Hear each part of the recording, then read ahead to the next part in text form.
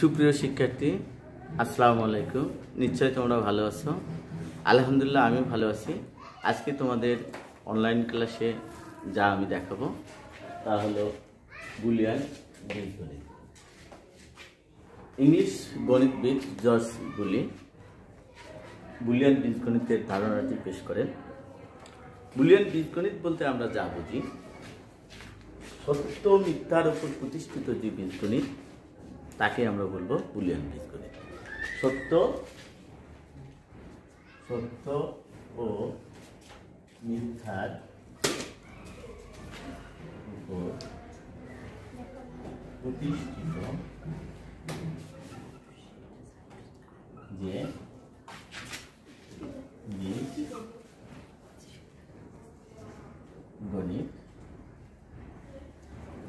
তা হলো বুলিয়ান বীজগণিত। বন্ধুরা, আমরা এখন বুলিয়ান বীজগণিতের সংজ্ঞাটা পেয়ে গেলাম যে সত্য মিথ্যার উপর প্রতিষ্ঠিত যে বীজগণিত তা হলো বুলিয়ান বীজগণিত। আমরা সত্য বলতে কি বুঝি ও মিথ্যা বলতে আমরা কি বুঝি? মিথ্যা। সত্য বলতে আমরা বুঝি 1, মিথ্যা বলতে আমরা বুঝি 0।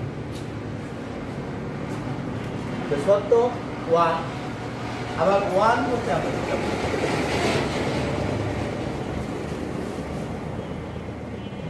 2 থেকে +5 ভোল্ট।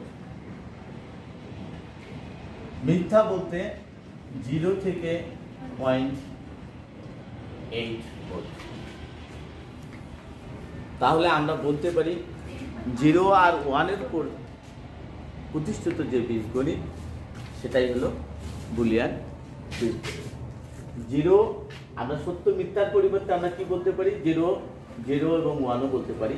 0, 1 এর উপর প্রতিষ্ঠিত যে বীজগণিত তাকেই আমরা বলবো বুলিয়ান বীজগণিত। 1 বলতে আমরা জানলাম যে 2 থেকে +5 ভোল্ট, আর 0 থেকে 0.8 ভোল্ট মিথ্যা। তো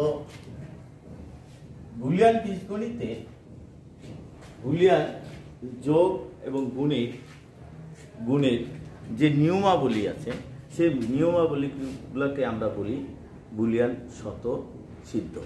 বুলিয়ান স্বতঃসিদ্ধ, তাহলে আমরা বুলিয়ান স্বতঃসিদ্ধ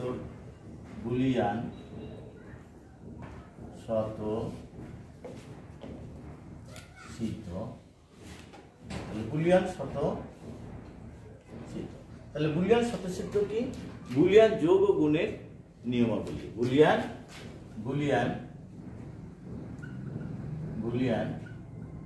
যোগ ও গুণের নিয়মাবলী।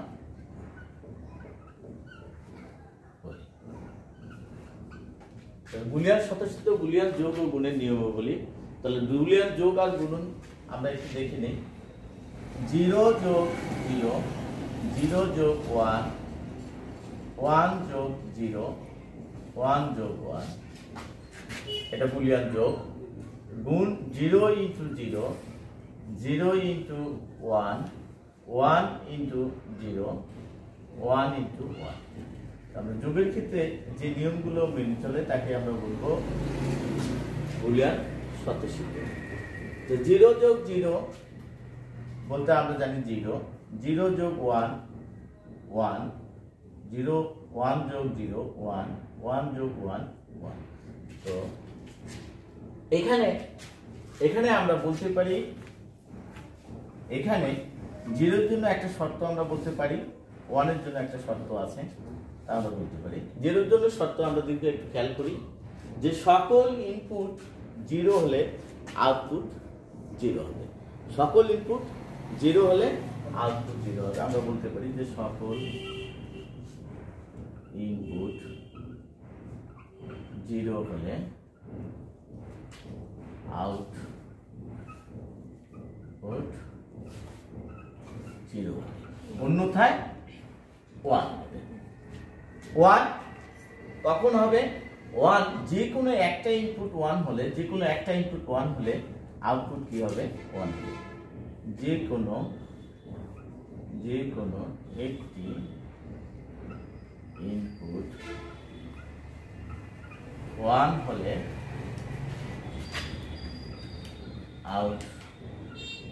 আউটপুট 1 হবে, অন্যথায় 0 হবে। তো আমরা দেখতেছি যে বুলিয়ান যুগের ক্ষেত্রে 0 যোগ 0 হলে 0 হয়, 0 যোগ 1 1 হয়, 1 যোগ 0 1 হয়, 1 যোগ 1 1 হয়। আমরা এটা শর্ত জানলাম যে 0 কখন হবে, সকল ইনপুট যদি 0 হয় আউটপুট 0 হবে, অন্যথায় 1 হবে। আবার আমরা বলতে পারি 1 কখন হবে, যখন যে কোনো একটা ইনপুটে যে 1 আছে তো 1 আছে, 1 আছে তো 1 আছে, 1 আছে তো 1 আছে, যে কোনো একটা ইনপুট যদি 1 হয় আউটপুট 1 হবে, অন্যথায় 0 হবে। তো এখন আমরা আসি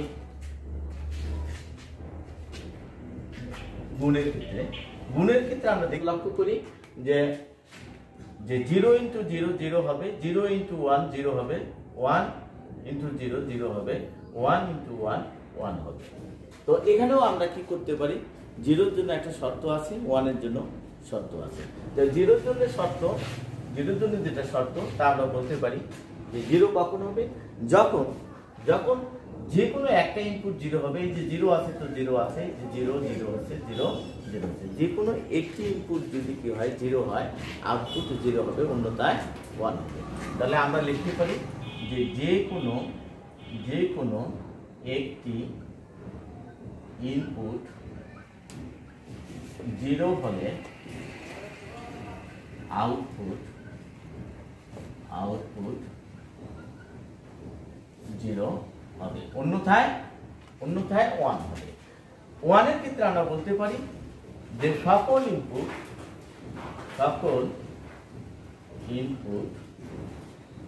1 হলে আউটপুট 1 হবে, অন্যথায় 0 হবে। তাহলে আমরা বুলিয়ান যোগ ও গুণের নিয়মাবলীকে কি বলে থাকি, যোগ এবং গুণের নিয়মাবলীকে বুলিয়ান স্বতঃসিদ্ধ বলে থাকি। যোগ ও গুণের নিয়মাবলীকে আমরা কি বলে থাকি, নিয়মাবলীকে আমরা স্বতঃসিদ্ধ বলে থাকি। আমরা যোগের ক্ষেত্রে আমরা দেখতে পেলাম যে 0 তখনই হবে যখন সকল ইনপুট 0 হবে, 0 হলে আউটপুট 0 হবে। আর 1 কখন হবে, যে কোনো একটা ইনপুট 1 হলে আউটপুট 1 হবে। গুণনের ক্ষেত্রে আমরা যা দেখলাম তা হলো যে কোনো একটি ইনপুট যদি 0 হয় তাহলে আউটপুট 0 হবে, যে কোনো একটি ইনপুট 0 হলে আউটপুট 0 আছে তো 0 0 আছে তো 0 0 আছে তো 0, আর সকল ইনপুট 1 হলে আউটপুট 1 হবে। তো আমরা বুলিয়ান স্বতঃসিদ্ধ জানলাম। এখন আমরা জানবো যে এই বুলিয়ান বীজগণিত যে কাজটি করে,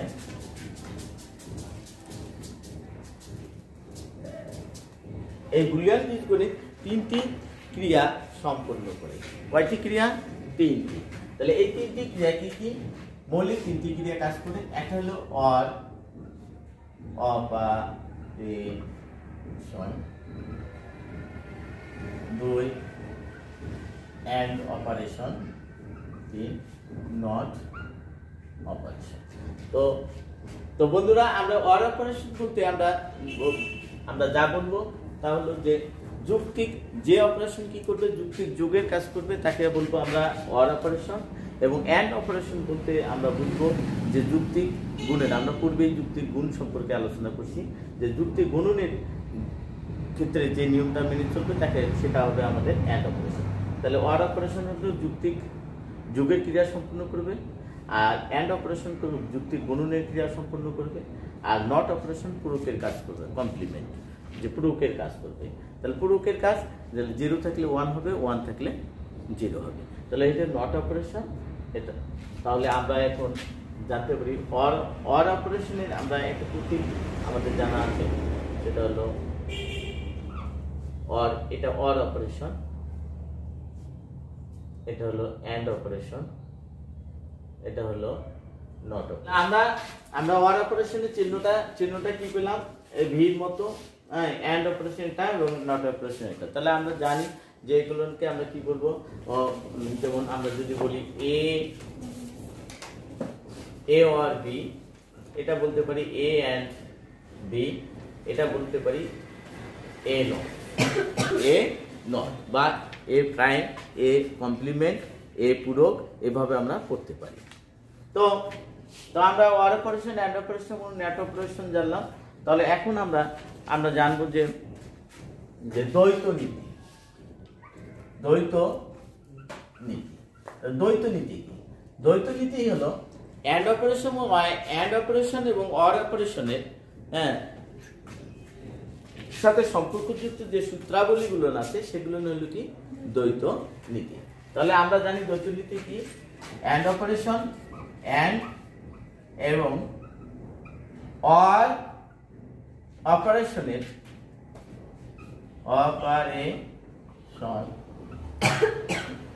এর সাথে সম্পর্কযুক্ত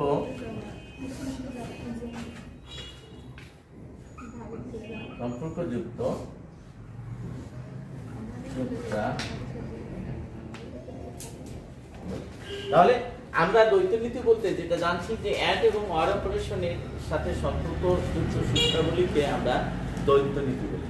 পরীক্ষায় থাকতে পারে বুলিয়ান অ্যালজেব্রা কি, জ্ঞানমূলক প্রশ্ন হিসেবে বুলিয়ান বীজগণিত কি বা অ্যালজেব্রা কি, থাকতে পারে বুলিয়ান স্বতঃসিদ্ধ কি, থাকতে পারে দ্বৈত নীতি কি। তাহলে দ্বৈত নীতি আমরা জানলাম যে অ্যান্ড এবং অর অপারেশন এর সাথে সম্পর্কযুক্ত নীতিকে আমরা কি বলবো, দ্বৈত নীতি বলবো, দ্বৈত নীতি।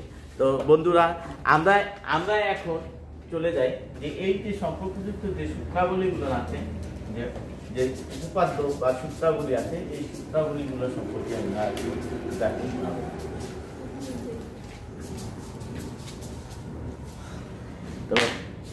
তো সূত্রাবলীগুলো যদি আমরা আলোচনা করি তাহলে আমরা দেখতেছি যে আমাদের সূত্রাবলী মৌলিক উপপাদ্য। এখন আমরা সূত্রাবলীগুলো আলোচনা করবো যে মৌলিক উপপাদ্য কি। তাহলে মৌলিক উপপাদ্য যদি বলা হয় যে মৌলিক উপপাদ্য কি, তো মৌলিক উপপাদ্য হলো যে এখানে মৌলিক উপপাদ্যের মধ্যে কি থাকবে, একটা অপারেশনের কাজ সম্পন্ন করবে। কয়টি? একটা অপারেশনের কাজ করবে, সেটা ওয়ার করতে পারে, অ্যান্ড করতে পারে, নট করতে পারে। তো দেখো যে মৌলিক অপারেশনে আমরা এসে যে মৌলিক উপপাদ্যের মধ্যে এসে আমরা যা জানতে পারছি মৌলিক উপপাদ্য, তাহলে দেখো এ ইন্টু এ 2, এ ইন্টু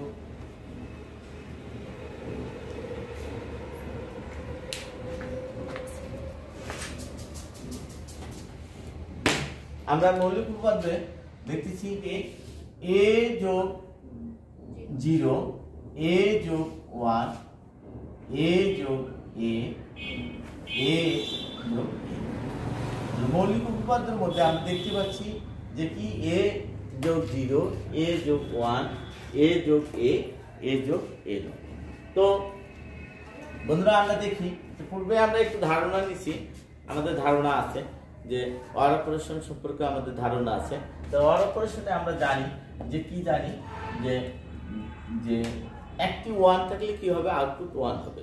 তো এখানে 1 নাই, তো কি আছে দেখা যাচ্ছে কি 0 আছে। তো এটা একটি চলক, আমরা জানি চলক কি, আমরা জানি চলক হলো কি যার মান পরিবর্তনশীল। তো এখানে চলকের মান পরিবর্তনশীল বলতে এখানে বুঝবো আমরা কি যে এর মানটা হবে কি 0 আর 1, 0 আর 1, হয় 0 না হয় 1, হয় 0 না হয় 1।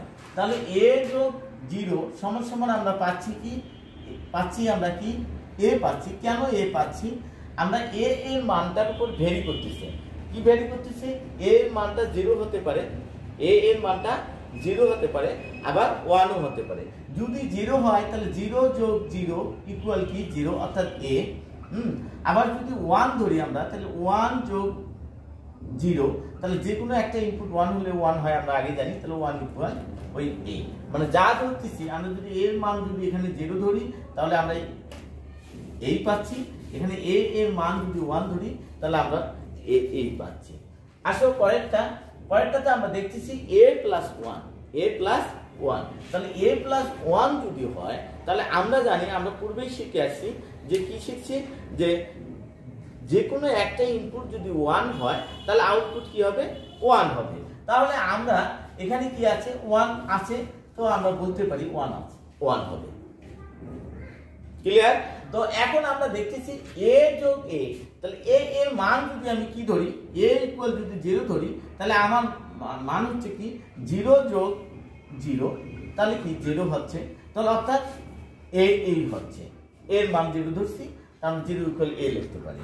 আবার যদি আমরা কি লিখি a ইকুয়াল যদি 1 ধরি, তাহলে আমরা দেখতেছি 1 যোগ 1 সমান আমরা কি পাচ্ছি 1 পাচ্ছি, অর্থাৎ 1 তথা a।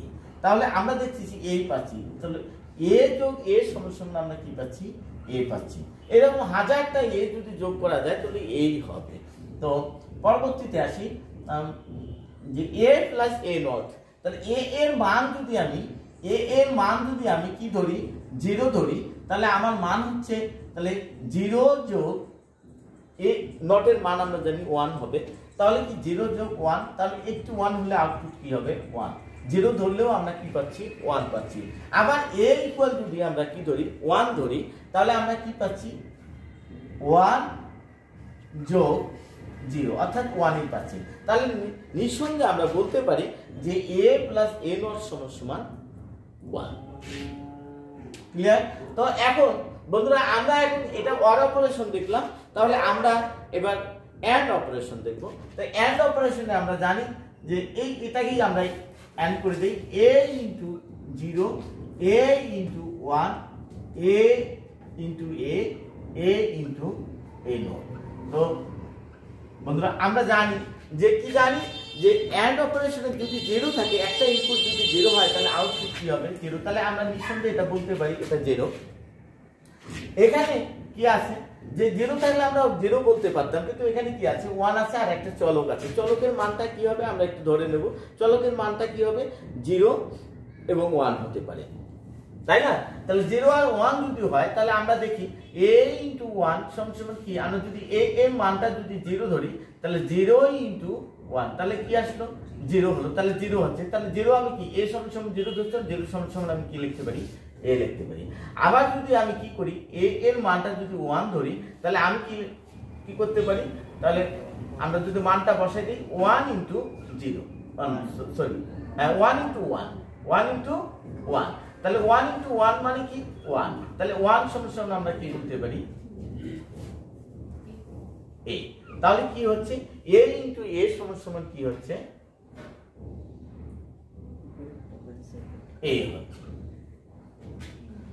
এবার a ইনটু a আমরা এবার a ইনটু a দেখব, তাহলে a ইনটু a সমান কি হবে, তাহলে আমরা যদি a এর মানটা যদি কি ধরি 0 ধরি, তাহলে হচ্ছে কি 0 ইনটু 0 ইকুয়াল কি 0, তাহলে 0 সমান আমরা a বলতে পারি। আবার যদি আমরা কি ধরি a ইকুয়াল যদি 1 ধরি, তাহলে কি 1 ইনটু 1 সমান কি বলতে পারি 1, তাহলে এখানে আমরা কি বলতে পারি 1 ইকুয়াল a, তাহলে আমরা a ইনটু a সমান a। তো বন্ধুরা এবার আমরা যদি পরেরটাতে যাই, পরেরটাতে আমরা দেখতে পাচ্ছি a ইনটু a নট, তাহলে এখানেও আমরা কি ধরি, এখানে a সমান আমরা 0 ধরলাম, তাহলে আমরা যদি মানটা বসাই দিই, তাহলে এখানে যদি মানটা বসাই দিই 0 ইনটু a নট মানে 1, তাহলে কি হচ্ছে 0 হচ্ছে, তাহলে আমরা 0 ইকুয়াল কি বলতে পারি 0 ইকুয়াল বলতে পারি a। আচ্ছা, আবার a ইকুয়াল যদি হয় 1, তাহলে কি হচ্ছে 1 ইনটু 1 সমান কি হচ্ছে না 1 ইনটু 0, তাহলে 1 ইনটু 0, তাহলে আমরা এখানে কি পাচ্ছি যে 0 পাচ্ছি। তো এখন 0 সমান কি আমাদের এখানে 1 হওয়ার কথা, তাহলে এখানে আমরা কিছুই লিখতে পাচ্ছি না। তো অতএব আমরা কি করব যে a এর মান যদি আমরা 0 নেই বা 1 ও নেই, তাহলে আমরা মান কি পাচ্ছি 0 পাচ্ছি, কি পাচ্ছি 0 পাচ্ছি। তাহলে আমরা এখানে a এর মান আমরা কি পাচ্ছি a ইনটু a নট সমান আমরা কি পাবো 0 পাবো। তাহলে এটা হলো আমাদের মৌলিক উপপাদ্য। আমরা এখন চলে যাব বিনিময়।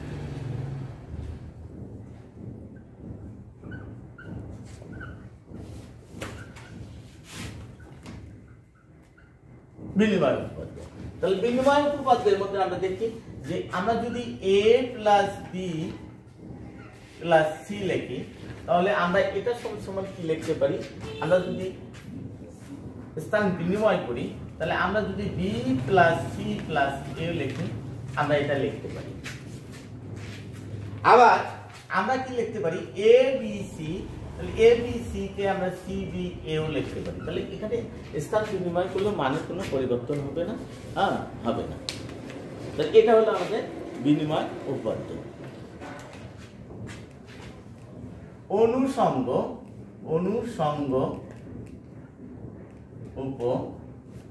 উপপাদ্য, তাহলে অনুষঙ্গ উপপাদ্যের মধ্যে আমরা যা পাচ্ছি, আমরা দেখি যে a + b + c, আমরা যদি এর সঙ্গে একটা সঙ্গ করে দেই, b আর c এর সঙ্গে একটা সম্পর্ক তৈরি করে দিলাম, দেওয়ার পরে যদি আমরা এদিকে এসে যদি কি করি a + b, অর্থাৎ a এর সাথে b এর একটা সম্পর্ক করে দেই, তাহলে এখানেও আমাদের মানের কোনো পরিবর্তন হবে। আমরা এখানে বলতে পারবো যে a + b into a + b + b + c equal a + b + c, তাতে মানের কোনো পরিবর্তন হবে না। আবার আমরা কি করতে পারি, a b c, b R c এর সাথে সম্পর্ক আছে, আর যদি এখানে আমরা কি করি যে এর সাথে b এর সম্পর্ক করে দিই, তাহলে তাতেও আমাদের কি হবে না, মানের কোনো পরিবর্তন হবে না। তো বন্ধুরা আমরা এবার চলে যাব সহায়ক উপপাদ্য। তো সহায়ক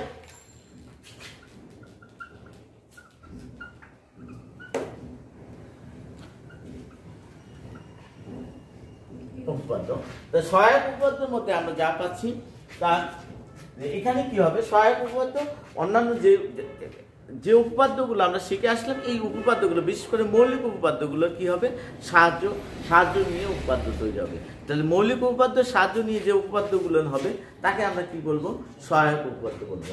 আমরা a + ab সমান আমরা জানি, কি জানি আমরা একটু পরে এটা কাজটা করে দেই, নিয়ে আমরা বলি a যদি কমন নেই তাহলে 1 + b, তাহলে 1 + b সমান আমরা কি জানি, আমরা জানি 1 জানি, a × 1, a × 1 সমান আমরা কি জানি, একটু পূর্বে আমরা শিখে আসলাম যে a × 1 সমান a। তাহলে আমরা কি করতে পারি যে a + ab সমান আমরা কি বলতে পারি a। তাহলে আমরা দেখতেছি কি যে আমাদের a + b এটা মৌলিক উপপাদ্য, a × 1 এটা মৌলিক উপপাদ্য, এই দুটো উপপাদ্যের সাহায্য নিয়ে কি হয়েছে যে a + ab সমান আমরা বলতে পারি a বলতে পারি, তাই না? তাহলে আমরা কি বলতে পারি, তাহলে এটাকে কি বলবো, আমরা সহায়ক উপপাদ্য বলবো। কি উপপাদ্য বলবো, সহায়ক উপপাদ্য বলবো। সহায়ক উপপাদ্য, আরেকটি সহায়ক উপপাদ্য আমরা দেখি নেই যে a ডাবল নট সমান আমরা জানি a। কিভাবে a আসলো আমরা জানি, এখানে যদি আমরা a এর মান যদি 0 ধরি, a এর মান যদি 0 ধরি তাহলে 0 ডাবল নট। তাহলে আমরা পূর্বে শিখে আসছি নট অপারেশনে, আমরা শিখছি যে 0 মান কি হবে, 0 যদি আমরা নট দ্বারা প্রবাহিত করি তাহলে কি হবে, 1 হবে, 1 যদি নট দ্বারা প্রবাহিত করলে কি হবে, 0 হবে। তাহলে আমরা 0 এর উপর নট মানে আমরা বলতে পারি 1 এর উপর নট থাকলো, 1 এর উপর নট মানে কি 0, তাহলে 0 ইকুয়াল আমরা কি বলতে পারি, a বলতে পারি। আবার a ইকুয়াল যদি আমি 1 ধরি তাহলে আমার কি হচ্ছে, a ডাবল নট হচ্ছে, তাহলে a নট সমান আমরা বলতে পারি 0, তাহলে একটা নট আমাদের রয়ে আছে, তাহলে আমরা কি বলতে পারি, a নট সমান আমরা বলতে পারি 1, তাহলে আমরা বলতে পারি a। তাহলে আমরা a ডাবল নট সমান a বলতে পারি। যে a এর উপর যদি আমরা কখনো বিজোড় নট দেখি তাহলে আমরা এটা সমান কি বলবো, a নট বলবো। আর জোড় যদি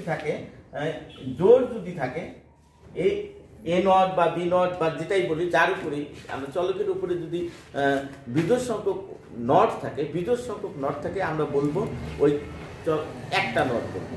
আর যদি জোড় থাকে তাহলে আমরা কি করবো, ওই চলকটাকে ঘোষণা করে দেবো। তাহলে আমরা যদি a এর উপর 1 2 3 4 5 5টা নট দিচ্ছি, তাহলে আমরা বন্ধুরা আমরা কি বলতে পারি, এর উপর সিঙ্গেল নট। আর যদি এটা জোড় হয়ে যেত তাহলে আমরা বলতাম a। তাহলে সহায়ক উপপাদ্য আমাদের হয়ে গেল। তাহলে এবার আসো আমরা উপপাদ্য বিভাজন উপপাদ্য।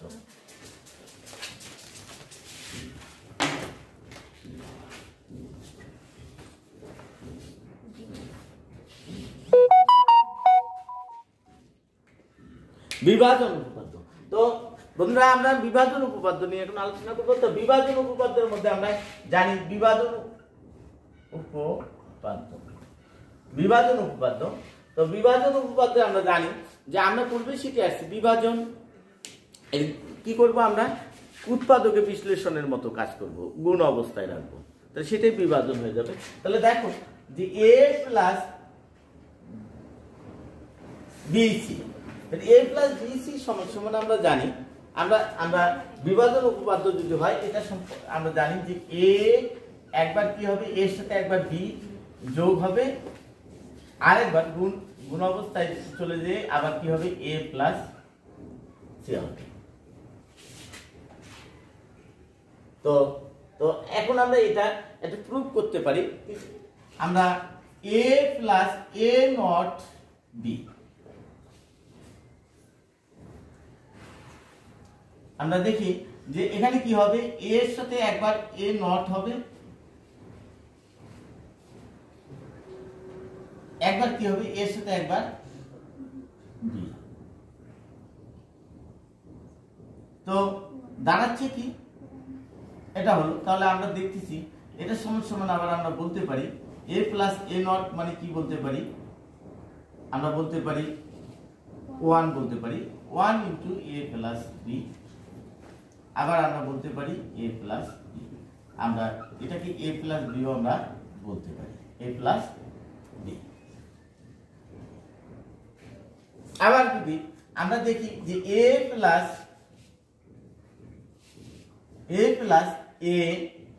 a বি, তাহলে এটা আমরা পূর্বে একটু দেখে আসি যে যদি আমরা এটাকে কি করি যে a ইকুয়াল আমরা বলতে পারি a plus a into a plus B বলতে পারি। তো এখানে a ইন্টু আমরা a প্লাস a সমান সমান a বলতে পারি, এর সঙ্গে যদি a প্লাস বি আমরা গুণ করে দিই আমরা কি পাই a প্লাস a বি পাই। তো বন্ধুরা আমরা দেখতেছি আমরা আবার সাবেক জায়গায় চলে যাচ্ছি, তাহলে আমরা কি বলতে পারি যে আমরা a প্লাস a বি অর্থাৎ a প্লাস বি সি সমান সমান আমরা বলতে পারি a plus B into a plus C আমরা বলতে পারি। তাহলে আমরা এখানে দেখছি যে আমরা বিভাজন উপপাদ্যের মধ্যে আমরা যেটা দেখতেছি যে একবার কি করব যে a plus B plus C যদি চলক একটা হয় তাহলে আমরা কি করব এটার সঙ্গে একবার যোগ করে দেব এবং সি এর সঙ্গে একবার যোগ করে দেব, এটাকে বলবো আমরা বিভাজন উপপাদ্য। আসো এবার আমরা দেখে নেই যে ডি মর্গানের, আমরা এখন ডি মর্গানের উপপাদ্য দেখব। ডি মর্গানের উপপাদ্য দুইটি উপপাদ্য আছে, একটা হলো a plus B all not আর একটা হলো a বি অল নট। তো বন্ধুরা দেখো যে a plus B all not সমান এখানে আমরা জানি যে এখানে কি অর অপারেশন আছে, এখানে কি আছে অর অপারেশন আছে এবং নট অপারেশন আছে। তাহলে অর অপারেশন কোন কিছু কিছু ক্ষেত্রে আমাদের কি কি করতে হবে, অর অপারেশনকে অ্যান্ড অপারেশনে নিয়ে যেতে হবে এবং অ্যান্ড অপারেশনকে অর অপারেশনে নিয়ে যেতে হতে পারে। সেক্ষেত্রে আমরা কি করব, সেক্ষেত্রে আমরা ডি মর্গানের উপপাদ্য ব্যবহার করব। সেক্ষেত্রে আমরা কি করব ডি মর্গানের উপপাদ্য। আবার আমি বলি যে কোনো কোনো ক্ষেত্রে দেখা যাচ্ছে অর অপারেশনটাকে আমাকে কি করতে হবে অ্যান্ড অপারেশনে নিয়ে যেতে হবে এবং অ্যান্ড অপারেশনকে কোনো কোনো ক্ষেত্রে আমাকে অর অপারেশনে নিয়ে যেতে হতে পারে। তা সেক্ষেত্রে আমরা কি করব ডি মর্গানের উপপাদ্য ইউজ করব। তাহলে আমরা দেখি যে a plus B all not সমান সমান এন্ড a ইনটু বি, অর্থাৎ a এন্ড বি, আমরা এই নটটাকে কি করে দেব ভাগ করে দেব, অর্থাৎ a নট বি নট। তাহলে a plus B all not সমান সমান a নট বি নট। তাহলে এটা যদি তিন চলকের হতো তাহলে কি হতো a plus B plus C plus D, চার চলক নিয়ে নিলাম। তাহলে এখানে কি হতো, তাহলে বন্ধুরা এখানে কি হতো যে আমরা কি করব এই ওয়ার্ডটাকে উঠাই দেব, ওয়ার্ড চলে যাবে ওয়ার্ড চলে যাবে ওয়ার্ড চলে যাবে আর এই নটটা করে কি করে ভাগ হয়ে যাবে, তাহলে a not be not C not D হয়ে যাবে। তাহলে আমরা কি করতে পারি, তাহলে আবার আমরা দেখাচ্ছি যে এগুলো নট দিয়ে দিলাম, তাহলে a প্লাস বি, তাহলে আমরা কি করব a into B into C into D এর উপরে নট হলো। তাহলে এটা হলো আমাদের কি ডি মর্গানের প্রথম উপপাদ্য। তো ডি মর্গানের প্রথম উপপাদ্যের মধ্যে আমরা যেটা জানলাম যে কি অর অবস্থাটাকে আমরা কি করতে পারি অ্যান্ড অবস্থায় নিয়ে যেতে পারি। আচ্ছা, এবার এন্ড অবস্থাকে এন্ড, এখানে ভিতরে এন্ড আছে, এন্ড এবং নট আছে। হ্যাঁ, এই এন্ড অবস্থাকে আমরা যদি কখনো অর অবস্থায় নিতে হয় তাহলে আমরা কি করব, এই এই এই ডি মর্গানের উপপাদ্যের সাহায্য নেব 2 নম্বর। তাহলে 2 নম্বর উপপাদ্যের সাহায্য যদি আমরা নেই তাহলে কি হচ্ছে a প্লাস b, আমরা a প্লাস b, তাহলে কি হচ্ছে এই নটটাকে আমরা কি করে দেব, a not plus b not. এটা 3 চলকের যদি হতো, 4 চলকের যদি হতো তাহলে কি হতো a b c d not, তাহলে এগুলো কি হতো a plus b plus c plus d, প্রত্যেকের উপরে আলাদা আলাদা নট। তাহলে আমরা ডি মর্গানের উপপাদ্য আমরা শিখলাম। তো বন্ধুরা এবার আমরা আরো দুটি উপপাদ্য দেখব। এটা হলো a এক্সক্লুসিভ b সমান সমান আর a exclusive b all not. তাহলে a এক্সক্লুসিভ b কি হবে, a এক্সক্লুসিভ b, এটা আমরা জানি যে a not b plus a b not, এই মৌলিক এই ক্রিয়াটি a প্লাস b সমান সমান a not b plus a b not, এইগুলিও নিয়মটা মেনে চলবে। a এক্সক্লুসিভ b সমান সমান a not b plus a b not.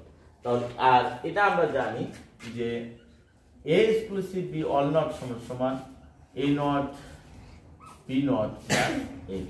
তো বন্ধুরা আমরা এটা একটু প্রুফ করতে পারি যে যেহেতু আমরা জানলাম যে a এক্সক্লুসিভ b সমান সমান a not b plus a b not, তাহলে যদি আমরা এর উপরে নট দেই তাহলে এর উপরেও নট হয়, তাহলে a এক্সক্লুসিভ b সমান সমান এটা কিনা আমরা একটু প্রমাণ করে দেখতে পাই।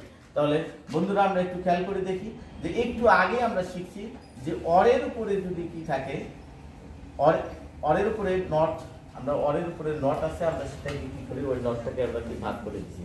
তাহলে এটা ডি মর্গানের প্রথম সূত্রতে পড়ে যায়, তাহলে প্রথম সূত্রতে যদি পড়ে যায় তাহলে আমরা লিখতে পারি a not b into a b not. তাহলে কি হবে, এর উপরে নটটা ভাগ দিয়ে দেব। তাহলে এখন আমরা কি করব, এই নটটা আমরা দ্বিতীয় সূত্রতে জানি যে এন্ড অবস্থা থেকে অর অবস্থায় নিয়ে যেতে পারি।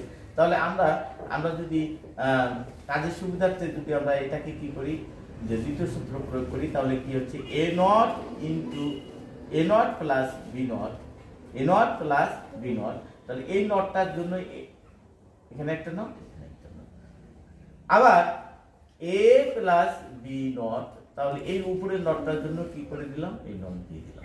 তাহলে আমরা এখন কি দুটো নট সমান সমান আমরা শিখে আসি, কি শিখছি যে a ডাবল নট সমান সমান আমরা জানি, কি জানি যে জোড় সংখ্যক নট হলে কি হবে, a হবে, তাই না, আমরা এটা জানছি। তাহলে a প্লাস b নট।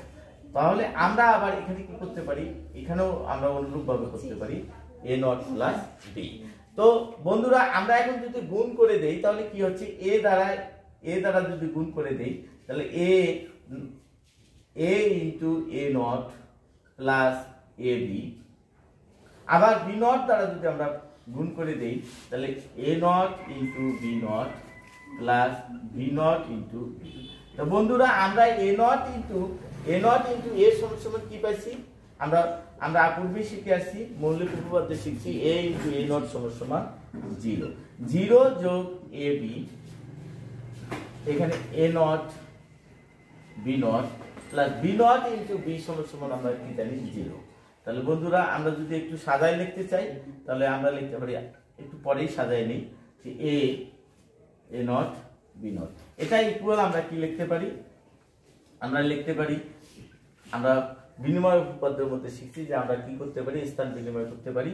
তাহলে a not b not plus a b, একটু সাজায় লিখলাম। তাহলে বন্ধুরা আমরা দেখতে পারি যে a not b not plus a b সমান সমান a exclusive b all not. তো আজকে এ পর্যন্তই, পরবর্তী ক্লাসের আমন্ত্রণ জানিয়ে আমি আজকে ক্লাস শেষ করছি। খোদা হাফেজ।